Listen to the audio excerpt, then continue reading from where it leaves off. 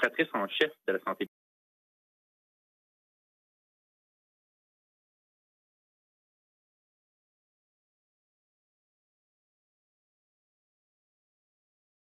To ask a question, please press star 1 on your phone. Si vous désirez poser une question, appuyez sur étoile 1. Procédons à la séance d'information. Let's begin today's briefing. Over to you, Dr. Tam. Thank you very much, and bonjour à toutes et à tous. Today we'll provide the latest update on the national epidemiology and modeling work that informs the ongoing management of COVID-19 in Canada. Since the previous update at the end of July, the Delta-driven wave has continued to accelerate along the strong resurgence trajectory. This is a crucial moment. We have a window of opportunity to rapidly accelerate vaccine uptake and close the protection gap in younger age groups with the lowest vaccine coverage. As we head into the Labor Day weekend and return to more indoor activities this fall, Canadians, whether fully vaccinated or not, are urged to maintain layers of personal protection, including masking and spacing, to protect themselves and others while helping to dampen the impact of the growing Delta wave. Bonjour à toutes et à tous. Aujourd'hui, nous ferons le point sur les travaux d'épidémiologie et de modélisation effectués au pays qui orientent la gestion continue de la COVID-19 au Canada. Depuis la précédente mise à jour, à la fin de juillet, la vague provoquée par le variant Delta poursuit son accélération en suivant la trajectoire de forte recrudescence. Le moment est crucial. Nous avons maintenant l'occasion d'accélérer rapidement le taux de vaccination et de réduire le déficit de protection dans les groupes d'âge plus jeunes où la couverture vaccinale est la plus faible. Alors que nous entrons dans le week-end de la fête du travail et retournerons à plus d'activités à l'intérieur cet automne, nous demandons aux Canadiens, qu'ils soient entièrement vaccinés ou non, de maintenir les mesures de protection individuelles, notamment le port de masque et la distanciation, afin de se protéger et de protéger les autres, tout en aidant à atténuer l'impact de la vague Delta qui prend de l'ampleur.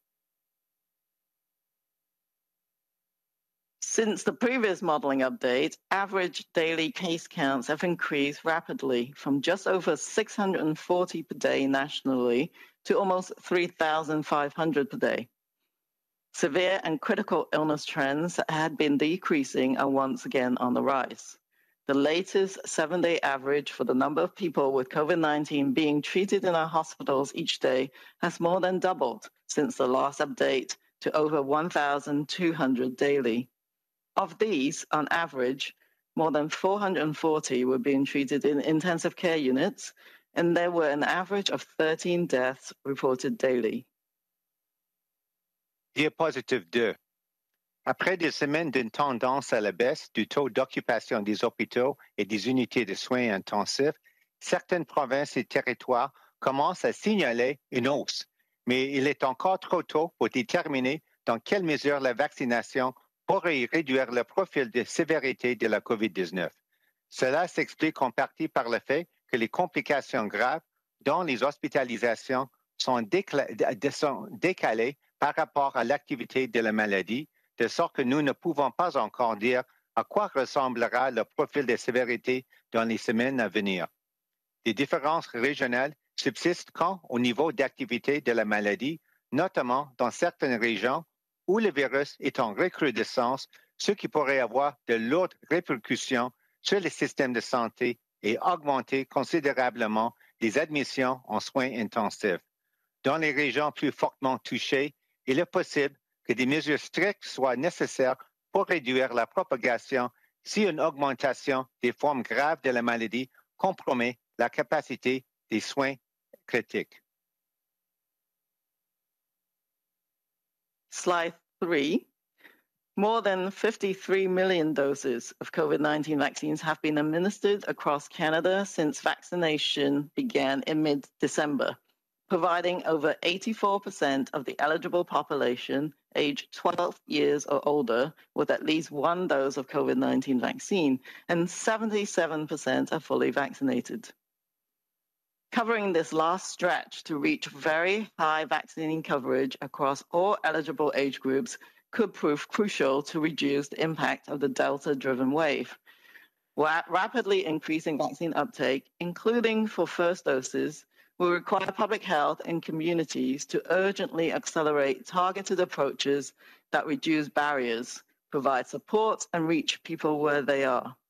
Everything from mobile clinics and drop-in access to more locations, information, language, and cultural outreach resources can make a difference to getting more of the population informed, confident, and protected. Nevertheless, where there are pockets of under-vaccinated people, there is an ongoing risk of rapid community spread, high numbers of hospitalization, and potential for emergence of new variants of concern. Diapositive 4. Bien que la couverture vaccinale ait augmenté dans les différents groupes d'âge avec 88% et à 94% des personnes de 60 ans et plus qui sont entièrement vaccinées, le recours à la vaccination a ralenti chez les groupes d'âge plus jeunes. Bien que les personnes plus jeunes soient en général moins gravement malades de la COVID-19, l'infection peut quand même entraîner une forme sévère ou de longue durée, quel que soit le groupe d'âge. Et de récentes données indiquent que le variant Delta cause une forme plus sévère de la maladie que les variants antérieurs. L'objectif ultime est de vacciner entièrement le plus tôt possible le plus grand nombre possible de personnes admissibles afin de leur offrir une forte protection contre les formes symptomatiques et sévères de la maladie. Il y a encore près de 7,6 millions de Canadiens admissibles qui ne sont pas encore entièrement vaccinés. C'est pourquoi nous devons dès maintenant accroître rapidement la couverture vaccinale afin de protéger autant de personnes que possible. Slide 5.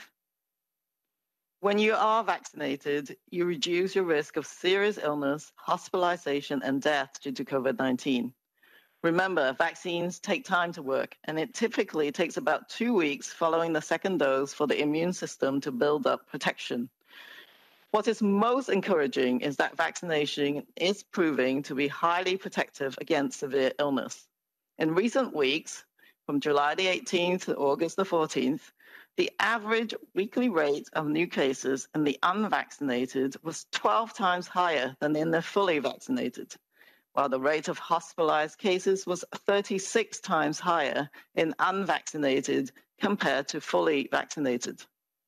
This aligns well with vaccine effectiveness studies that demonstrate strong protection against severe illness in vaccinated people.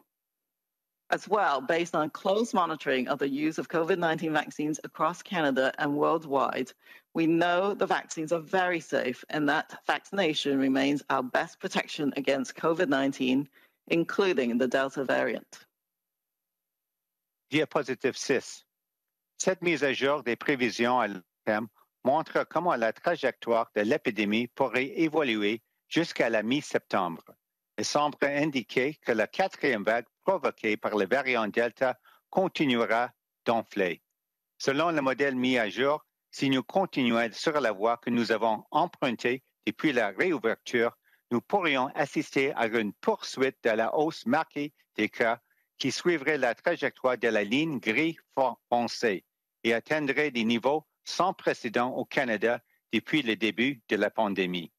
Nous nous attendons à ce que les cas surviennent essentiellement au sein de la population non vaccinée et un volume élevé de cas pourrait finir par entraîner une augmentation des taux de formes graves de la maladie et d'hospitalisation. Cela est dû au fait que, selon les niveaux actuels et prévus de vaccination, le bassin des personnes non vaccinées est toujours relativement grand et le taux de contact suffisamment élevé pour que le virus circule facilement. Cependant, si nous prenions toutes les dispositions nécessaires à la réduction de la propagation, par exemple l'application constante des mesures de protection personnelle et des mesures de santé publique, nous pourrions ramener la courbe épidémique à la hauteur de la trajectoire de la ligne violette. Ces prévisions confirment encore une fois, alors que les cas continuent d'augmenter, l'importance pour nous de demeurer vigilants et réactifs, ainsi que la nécessité de prendre des mesures visant à limiter la propagation. Slide 7. updated complex modeling scenarios accounting for factors like increased number of contacts with easing of public health measures, vaccine uptake, and impacts of the Delta variant continue to show that we could experience a large resurgence this fall and winter. Unfortunately, with the earlier than expected reopening and the current slowed rate of vaccine uptake, Delta variant spread has accelerated quickly. The scenario on the left shows that there is a risk that hospital capacity could be exceeded by the Delta-driven resurgence. However, there is still a window of opportunity to reduce the rate of epidemic growth and get on a better trajectory. By increasing vaccine uptake among adults aged 18 to 39 years and speeding up the overall rate of vaccination, the scenario on the right shows that we could dampen the resurgence to significantly reduce the risk of overwhelming hospital capacity. Considering younger age groups continue to have the highest rates of infection and are the most mobile and socially active across a wide range of work, recreational, and educational environments, increasing and accelerating vaccine uptake could have a substantial impact to reduce disease transmission, lower the number of people with severe illness requiring hospitalization. The bottom line is that millions of people across Canada remain unvaccinated and at high risk of COVID-19 infection and severe illness outcomes. There is still time to get vaccinated to protect yourself and others in your community while helping to preserve our healthcare capacity through the fall and winter. Diapositive 8.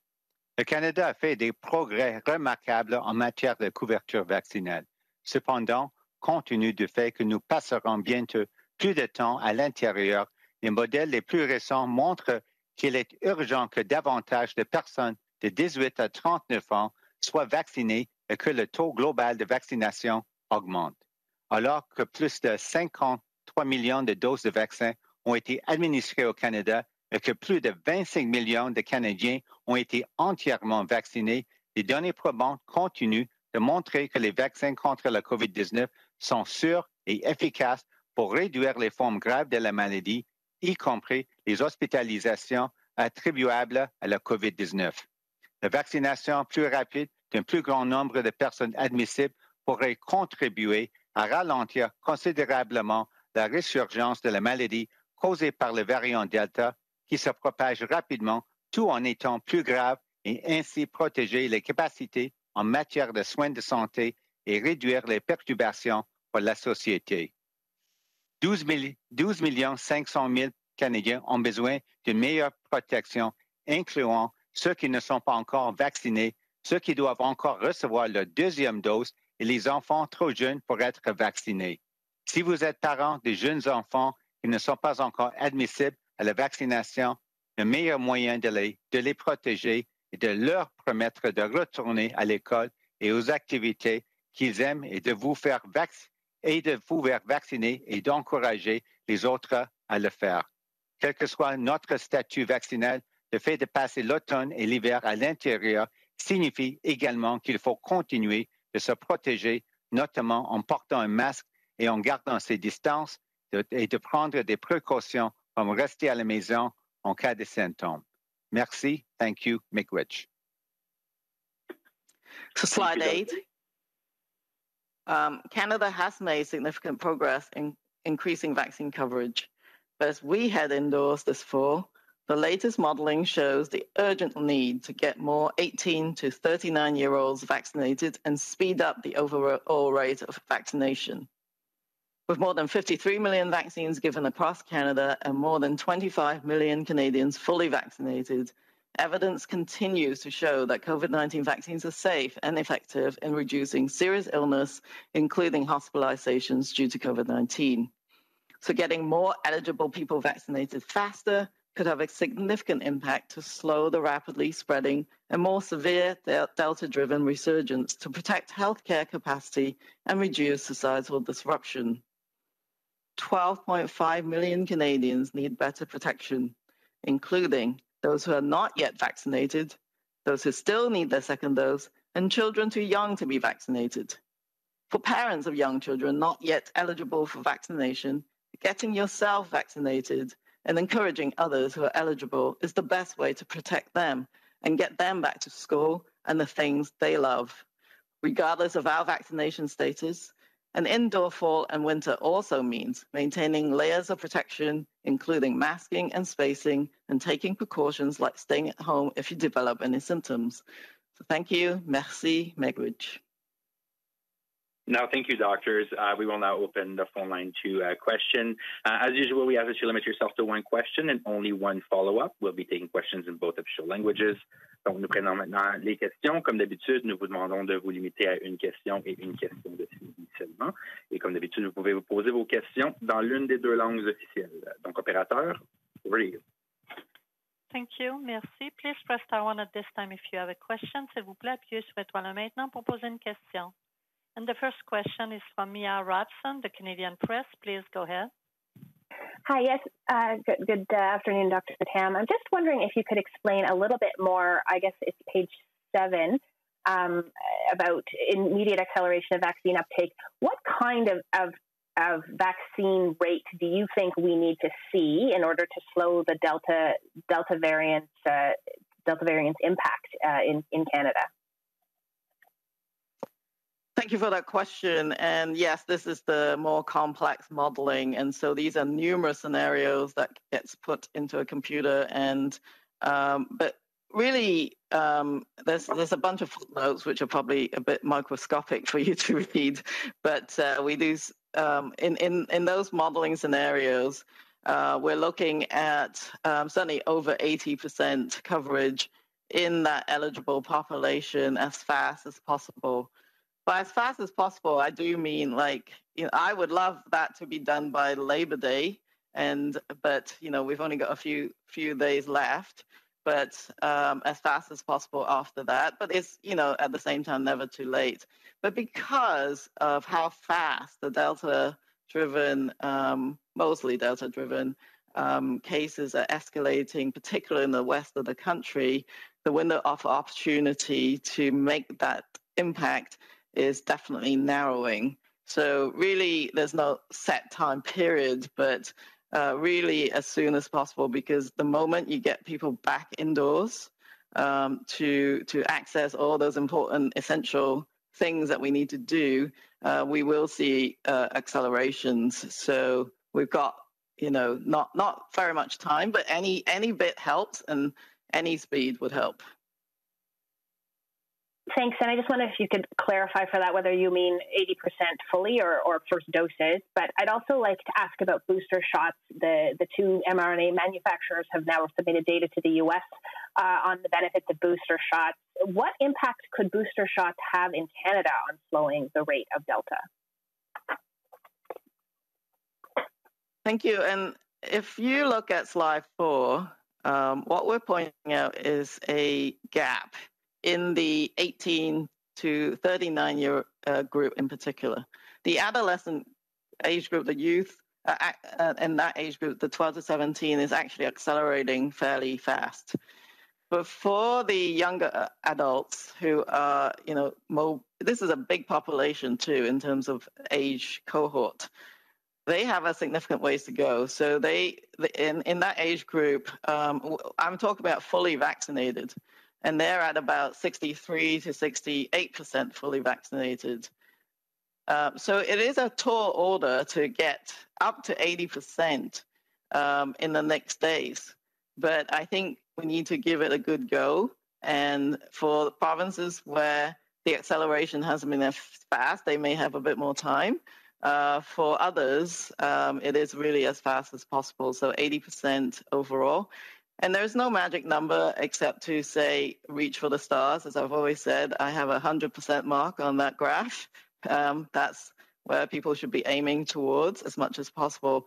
At the same time, it's actually really, really amazing that in Canada we've got this far with where we're at, and I think we can do this.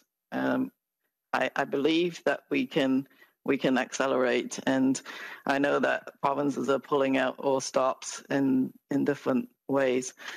So in terms of boosters, there are different kinds of categories, I would say, of additional vaccine doses that we have to examine.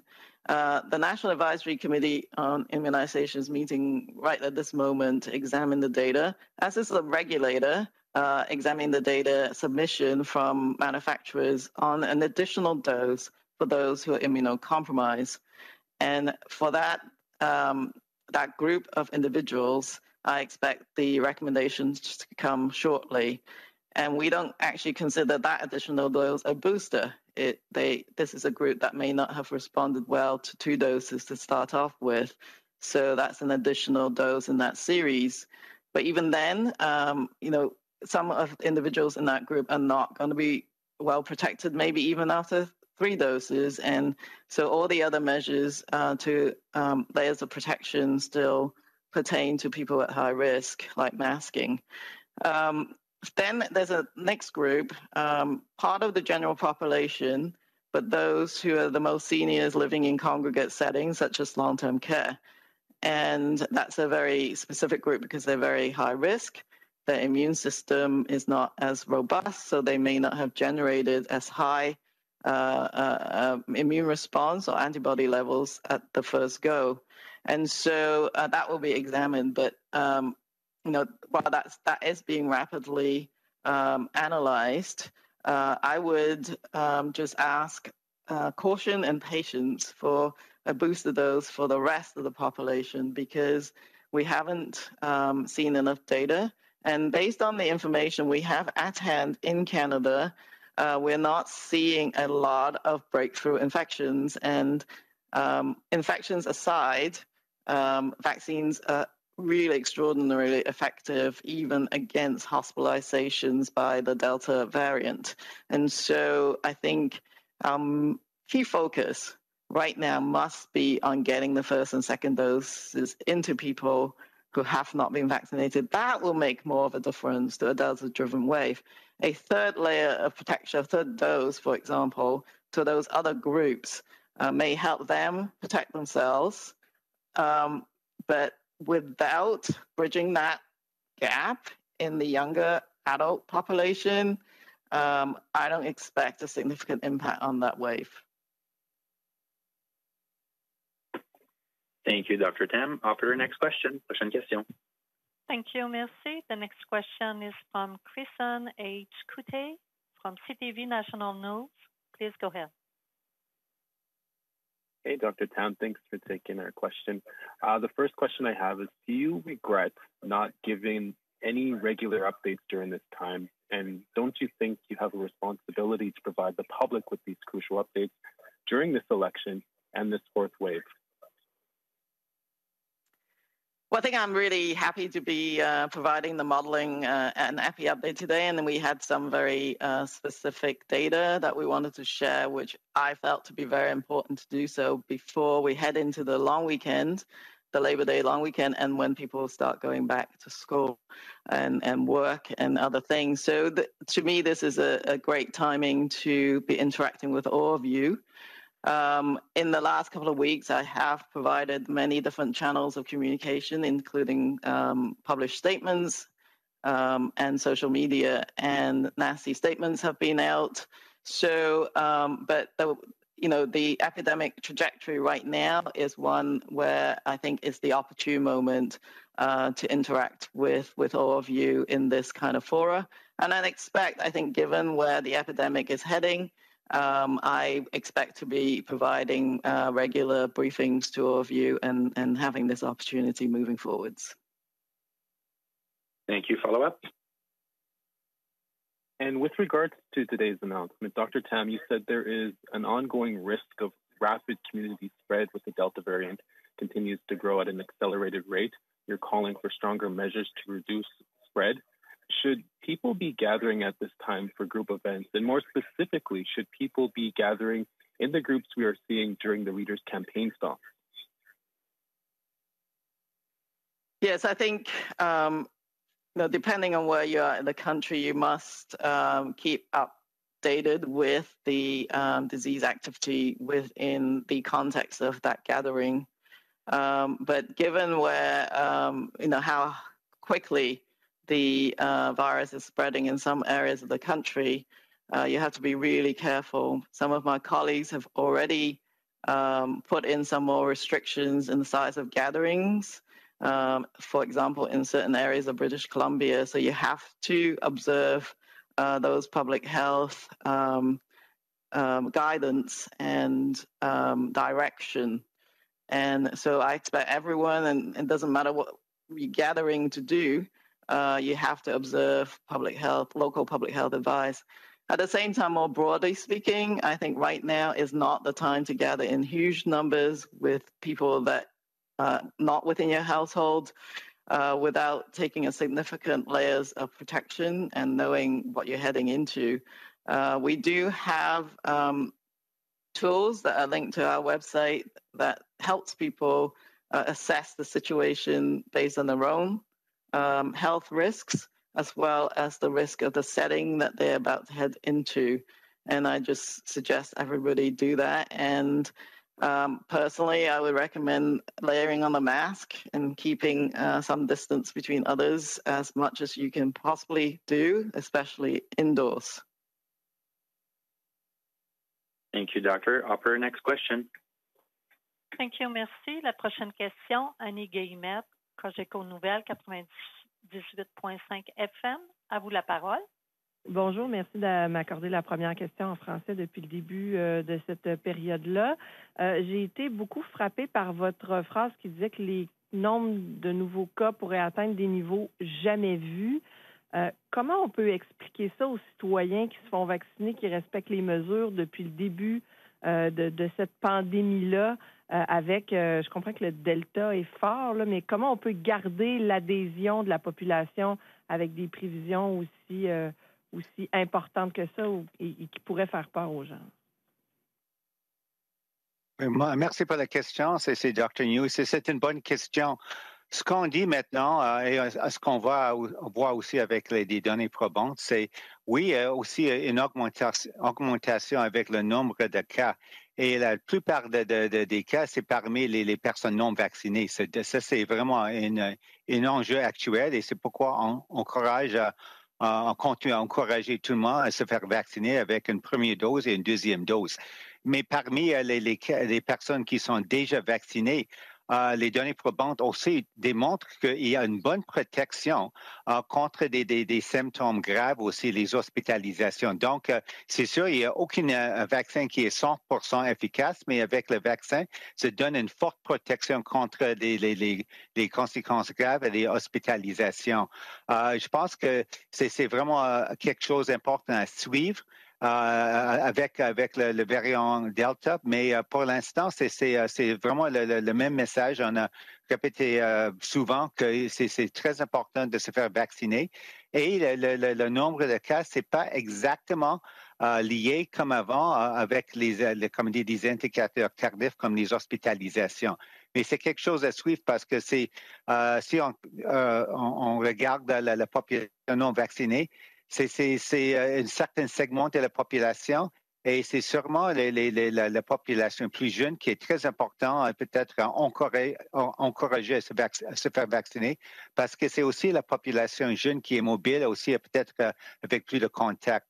Un autre aspect aussi, c'est comme on attend que le nombre de cas augmente parce qu'on est aussi dans une autre, comme on dit, phase maintenant avec, comment dire, la réouverture.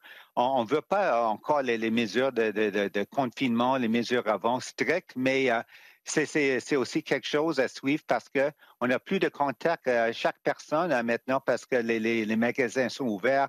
On commence peut-être à socialiser avec la famille et les amis.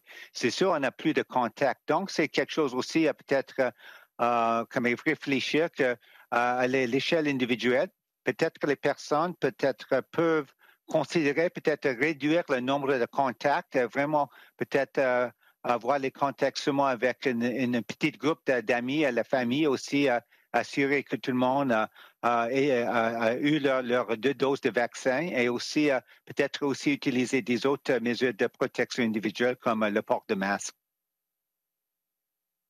Merci. Merci en suivi. Est-ce que à l'heure où on se parle, vous écartez la recommandation d'un nouveau confinement? Parce que là, vous parlez de mesures plus prises de façon personnelle, du chacun pour soi. Mais est-ce qu'une recommandation de confinement ou de mesures très strictes pourrait venir dans les semaines à venir ou c'est complètement écarté? Ah, ça, c'est vraiment une question pour les autorités de santé publique dans les provinces et territoires. C'est sûr, tout le monde, nous autres ici à l'échelle fédérale, mais aussi dans toutes les provinces et territoires, tout le monde regarde les données probantes de l'épidémiologie très étroitement. Et ce qu'on voit, qu'est-ce qui se passe actuellement dans quelques provinces, par exemple, la Colombie-Britannique, c'est le nombre de cas commence à augmenter. On peut-être utilise maintenant comment dire, des mesures plus ciblées, peut-être pas pour toute la province, mais peut-être pour une région. Mais des fois aussi, c'est important aussi de considérer des mesures comme peut-être le port de masque obligatoire. On voit dans chaque province et territoire, le contexte et les situations sont peut-être un peu différents, mais c'est sûr que les autorités sont prêtes, si c'est nécessaire, d'ajuster les mesures de santé publique. Merci, Dr. Njoo. Opérateur, prochaine question. Thank you. Merci. Sophia Harris from CBC News. Please go ahead.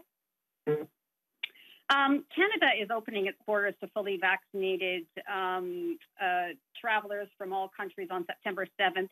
Any concerns about doing this, considering Canada is entering a fourth COVID wave? This is Theresa Tam here. So we have, of course, many layers of measures as it pertains to the borders. And just a reminder that, of course, we've eased the borders for fully vaccinated U.S. citizens and in relation to discretionary travel. And we're about to do that for other countries. And it's for fully vaccinated individuals. And in fact, people who've had the same vaccines as the ones authorized by Health Canada. And so with that in mind, we still have added on layers of protection, including a pre-departure test. We will still be testing for surveillance purposes, even fully vaccinated travelers, to give us a sense of whether there's any specific importations or variants of concern. That will continue as well. And we give guidance to those individuals to wear a mask and do other public health measures and observe local public health advice. So with all these layers at play, this is why the continuation of the planned easing is taking place. What I'm really stress is that we have an ability to look at the testing and the test positivity rates on arrival. So that day one test, on arrival test, is giving us a lot of information. And the US, remember, is the country where we have the largest numbers of travelers. And they have a Delta-driven wave as well, and many different cases. And yet the positivity rate from those incoming travelers has remained very low. And we will continue to monitor that. And should there be any signals of an increased positivity rate, we can take further measures.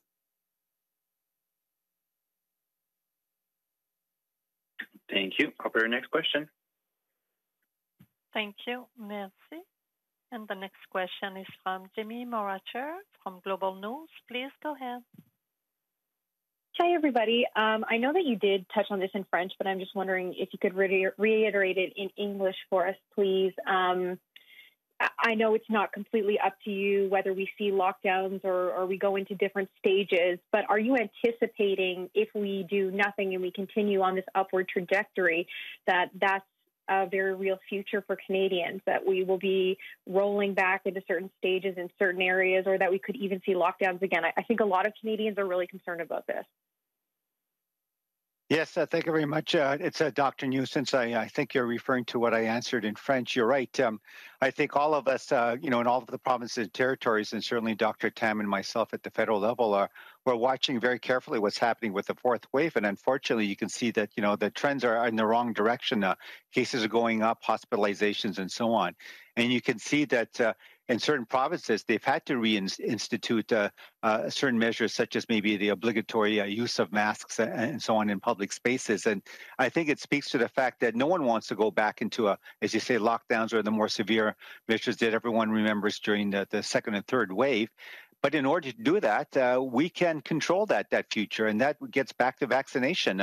We've stressed time and again, the provincial and territorial authorities are saying the same thing. We need to get our vaccine coverage rate as high as possible to have that really good sort of community protection against the Delta variant, which is much more transmissible and causes much more severe illness compared to the original strain. And so, the original targets that we were talking about, 75, 80%, where we could start loosening public health measures. Now we're saying that you need to go much higher, shoot for the stars, go for 100% vaccine coverage. So I think, especially for the young folks, as we stressed in our presentation today, they're the group that's the most mobile. They probably have the greater number of, let's say, contacts per person compared to maybe those in other age groups.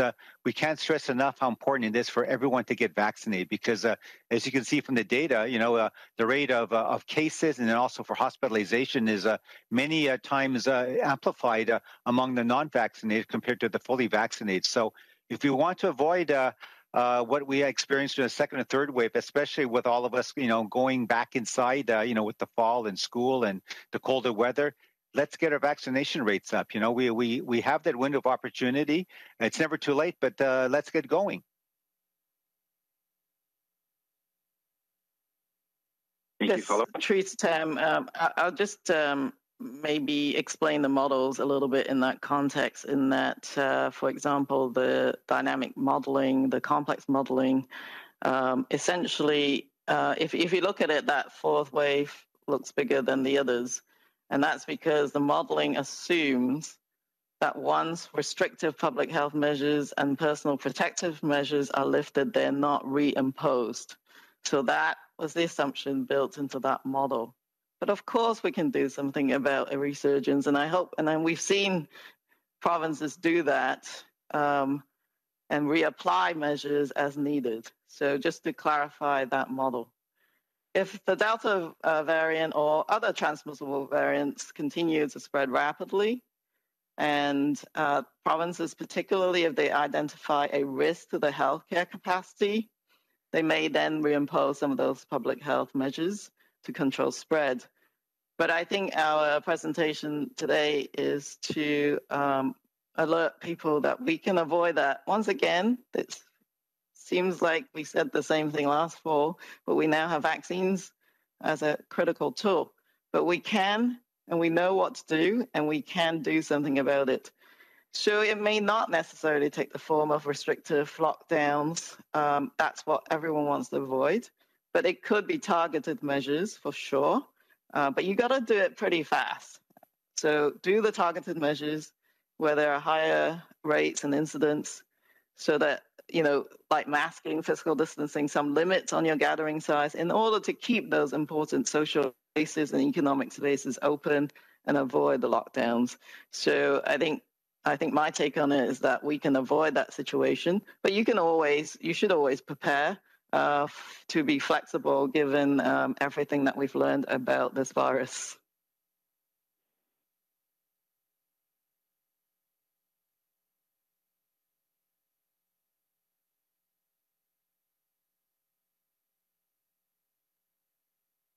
Thank you, Dr. Tam. Next question. Thank you. Merci. The next question is from Émilie Bilodeau, La Presse. La parole est à vous. Bonjour, j'aimerais ça vous entendre en français sur l'objectif de vaccination. On a toujours parlé qu'on souhaitait vacciner 75% de la population. Est-ce que cet objectif demeure ou on augmente, on aimerait ça atteindre un sommet un peu plus élevé? Oui, bonjour, c'est Dr. Njoo. Merci pour la question. Oui, qu'on a, comme dit Puis, comme déclaré ou visé un objectif pour la couverture vaccinale, je pense qu'il y a quelques mois, c'était dans une autre situation avant à l'arrivée du variant Delta. Maintenant, avec le variant Delta qui est beaucoup plus transmissible et aussi donne des symptômes plus graves, c'est plus important d'augmenter la couverture vaccinale. Donc, avec notre modélisation et aussi les autres facteurs en considération, c'est sûr que tout le monde, nous autres aussi, on dit que oui, il faut augmenter le taux, comme la couverture vaccinale. Il n'y a pas une chiffre exact, mais c'est sûr, comme Dr. Tam a constaté, que c'est plus de 80% de la population avec les 2 vaccins pour la population éligible au moins, mais pourquoi pas viser vers un objectif de 100%. Merci. Ta question suivie? C'était la seule. Merci beaucoup. Parfait, merci. Opérateur, prochaine question. Thank you. Merci. Once again, please press star 1 if you have questions. De nouveau, n'hésitez pas à appuyer sur étoile 1 pour toute question. And the next question is from Vic Adopia from CBC National News. Please go ahead. Good afternoon. You had referred to increased public health measures. What effect would vaccine certificates or passports have, do you think, in mitigating these worst-case scenarios? Yes, hi, it's Theresa Tam. So, vaccine proof and these measures that provinces and territories and indeed businesses and others have announced recently, they're all going towards trying to get more people vaccinated. So, and we know that by increasing vaccine coverage, and then as we said in today's session, particularly in that 18 to 39-year age group, is going to help dampen that next wave. So that, together with all the other things that one can do to accelerate vaccine coverage, would help. I have asked my colleagues to monitor the impact and, of those latest measures to see what difference it makes to the vaccine coverage. But so that's the bottom line, is that any of those, approaches to get the vaccine coverage up will make a difference. It's Dr. Njoo. I would just add to what Dr. Tam has said is that you're right. What motivates people to get vaccinated? You can see that for the vast majority of Canadians, just getting good information, scientific information about the risk and benefits of the vaccine, appreciating how well the vaccines are working by seeing, the data in terms of cases dropping, et cetera, and so on. That's enough for most people. But you're right. There may be other motivations for other people, such as, if I can't go to a hockey game or, go to a bar or restaurant unless I show proof of vaccination. If that's what nudges them over to get vaccinated, that's great. So I think we're looking, as we always say, at all the range of tools in the toolbox with the ultimate goal of getting as many eligible Canadians vaccinated as quickly as possible. Thanks.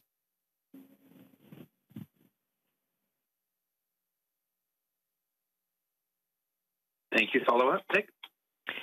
Yeah, so we're into early September. Getting a vaccine, getting a shot right now has probably never been easier. Yet, if you look at places like Saskatchewan and Alberta, which is trailing the country with a fully vaccinated, they're just 2/3 fully vaccinated of the eligible population. I mean, what else is it going to take to get to that, 85, 90% coverage that we need?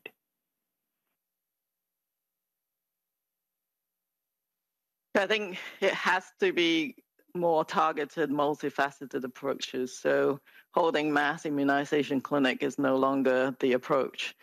And depending on the community, you're going to have to tailor the approach. If we have Indigenous community, it takes Indigenous leaders talking to each other. It takes support to get access. Just make sure that there is access to the vaccine in difficult to reach places and populations. So access, I think, still remains important. The other thing is that some of the lack of vaccine confidence is related to trust. Populations that have traditionally been marginalized or have distrust of institutions or governments need other voices to help them get the information that they need, that they trust. So we have been supporting other voices, leadership, and influencers who can speak to their own population because they're trusted by them, whether they're religious leaders or others. So, and you mentioned yourself some of the other approaches in terms of workplace requirements. From the federal perspective, of course, we have eased measures for those who are fully vaccinated for the purposes of international travel. I certainly hope that all of those things together can help us get there. But you know, it's not a one-size-fits-all. It has to be, you know, everything at once at this stage. Thank you, Dr. Tam. Per next question. Thank you. Merci. The last question is from Tom Korski from Blacklock's Reporter. Please go ahead. Thank you, Dr. Tam. I have a bad feeling I'm not going to get my follow-up, so I'm going to ask two questions in one, if that's okay. A year ago, you had predicted less than 10% of the population would be infected overall. I'm quoting. That was widely criticized at the time, you recall. We see peer-reviewed data now that it's more 50, 55% more like it. So you must have 18 months worth of data. What is the percentage of the total population infected overall? My second question, a follow-up to CTV. I'm reading from the CMA Journal. I'm quoting Mark Johnson, a spokesman for PHAC in Health Canada, told CMAJ on August 25 that Tam wasn't taking interviews, but reporters could check back after Thanksgiving. CMAJ had also been trying since July to arrange an interview with NACI Chair Dr. Shelley Deeks about COVID-19 booster shots and vaccinations for young children, among other evolving issues. I'm almost done. Although NACI is an independent scientific advisory group, Johnson initially offered a PHAC official to speak for Deeks and later dismissed the interview request in light of the election. Dr. Tam, if you don't want to speak to reporters, that's your business. If you don't want to speak to the Canadian Medical Association, that's a big problem. What do you care if there's an election going on? I think it is very important to speak to reporters, and that's why I'm here today. So, no, I think that's really critical, and we expect ongoing interactions and be able to answer your questions. And so that's really important. And we're still in the middle of an election, and we are communicating with you. And I can't speak to the exact nature of the interactions with the CMAJ, but that's like another reporter as well. So I think we were trying to help in that manner. And NACI recommendations are published, and so we would like to be able to support any communications that would help people understand those recommendations further, for sure. In terms of, it's very interesting, your initial question, because I went back to have a look at our very initial modeling session and then the predictions. And I think we are pretty much bang on with everything that we had initially estimated. With all the uncertainties that this virus has brought us, we have several prevalence studies, and some of them are posted. We can send you the links. That some of them are done by the Canadian Immunity Task Force funded projects and working with StatsCan and other community surveys. And so prevalence remains very low in Canada. And even if we had tested, of course, many people perhaps with mild illness and perhaps even asymptomatic don't get tested. But in a seroprevalence study, when you're studying the antibody to either the vaccine or the virus, we can tell the difference. And there are studies going on that shows that very small proportion of the Canadian population are immune, which is why we have to accelerate vaccine coverage. We don't have a lot of underlying immunity because the proportion of the population that are infected is actually very low. And it may be higher in certain pockets of Canada, but overall in Canada, the infection rates are very low, and that's why vaccines really matter as a safe and effective way of getting that immunity up. Thank you very much, Dr. Tam. That concludes our press conference for today. C'est ce qui met fin à la conférence de presse pour aujourd'hui. Bonne journée.